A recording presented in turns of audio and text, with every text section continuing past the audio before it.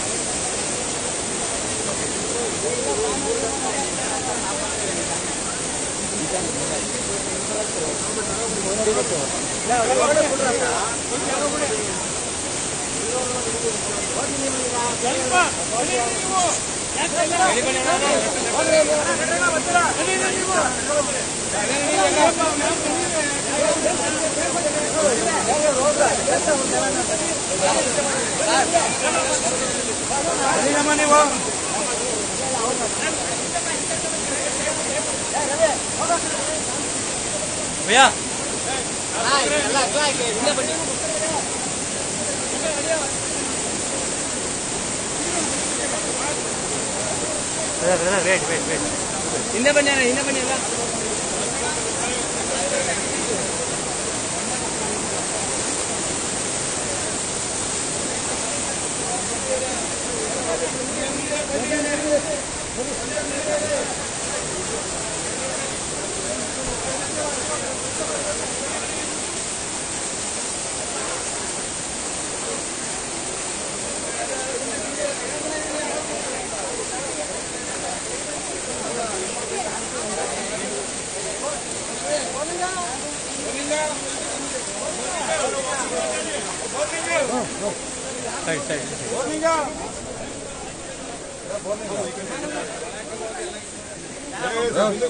ನೀನ್ ಇರಮ್ಮ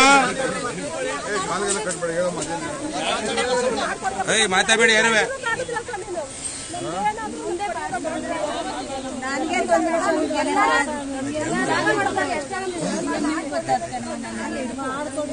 ನೀವು ಬೇರೆ ಕಡೆ ಹೋಗ್ಬೇಕು ಅಂತಿದ್ದೀರಾ?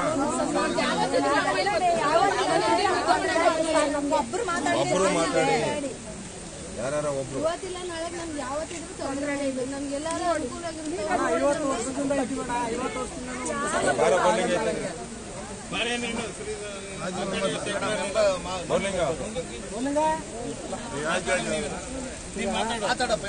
ಐವತ್ತು ವರ್ಷದಿಂದ ಅಣ್ಣ ನಾವು ಇಲ್ಲಿ ಇರೋಣ 50 ವರ್ಷದಿಂದ ಒಂದು ಸಾರಿ ಆಗಿರ್ಲಿಲ್ಲ ಅಣ್ಣ ಯಾವಾಗ ಬ್ರಿಡ್ಜ್ ಇವ್ರು ಮಾಡಿದ್ರು ಆ ಇದನ್ನೆಲ್ಲ ತಂದು ಹೊತ್ತಿಸ್ಬಿಟ್ಟು 3 ಕೆರೆ ನೀರು ಬರ್ತದೆ ಅಣ್ಣ ಈಗ ಸಿಗ್ತಾ ಇಲ್ಲ ಮೊನ್ನೆ ನೈಟು 2 ಗಂಟೆ ರಾತ್ರಿ ನಾವು ಬಂದಿರೋದೇ ಹೆಚ್ಚಣ ಈಗ ಮಕ್ಕಳು ಮರಿ ಚಿಕ್ಕ ಮಕ್ಕಳುಗಳಣ್ಣ ಎಲ್ಲಾರನ್ನೂ ತೆಗೆದುಕೊಂಡು ಏನೇನಾಯ್ತು ಅನ್ನೋದೇ ಗೊತ್ತಾಗಲಿಲ್ಲ ಅಣ್ಣ ಬಿಟ್ಬಿಟ್ಟು ಎಲ್ಲ ಬಂದು ದಡ ಸೇರೋದೇ ಆಯ್ತಣ್ಣ 50 ವರ್ಷ ನೀರು ಕಮ್ಮಿ ಆಯ್ತಣ್ಣ ಈಗ ಅವತ್ತೆಲ್ಲ ಮೇಲ್ ಗೊತ್ತಾಯ್ತಣ್ಣ ಎಲ್ಲಾರ ಮನೆಗಳು ನುಗ್ಗಿ ಅಣ್ಣ ಎಲ್ಲ ಪ್ರತಿಯೊಂದು ಕುಚ್ಕೊಂಡ್ಬಿಟ್ಟು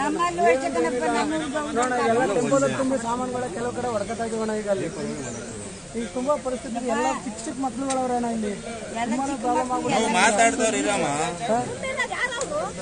ಈಗ ದಯವಿಟ್ಟು ಅಣ್ಣ ನಿಮ್ಮ ಇದರಿಂದ ನೀವು ನಮ್ಮ ಶಾಶ್ವತ ಪರಿಹಾರ ನೀವು ಎಲ್ಲಾರು ಕೊಡಿಸ್ಕೊಡ್ಬೇಕಣ್ಣ ಇದೇನಂದ್ರೆ ಅಣ್ಣ ಒಂದ್ಸಾರಿ ಆದ್ರೆ ಪರವಾಗಿಲ್ಲ ಪಕ್ಕದೊಂದು ಜಾಗ ಇದೆ ಅಲ್ಲೆಲ್ಲ ಮಾತಾಡ್ಬಿಟ್ಟು ಕೊಡ್ತೀವಿ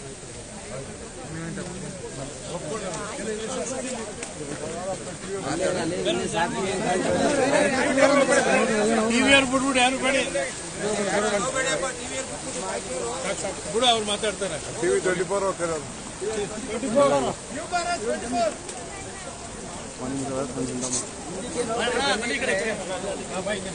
ಹಿಂದೆಗಡೆ ನೀರು ಕಾಣಿಸ್ಬೇಕು ಈ ಕಡೆ ಬನ್ನಿ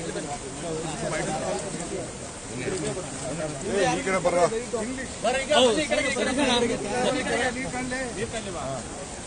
पानी का चश्मा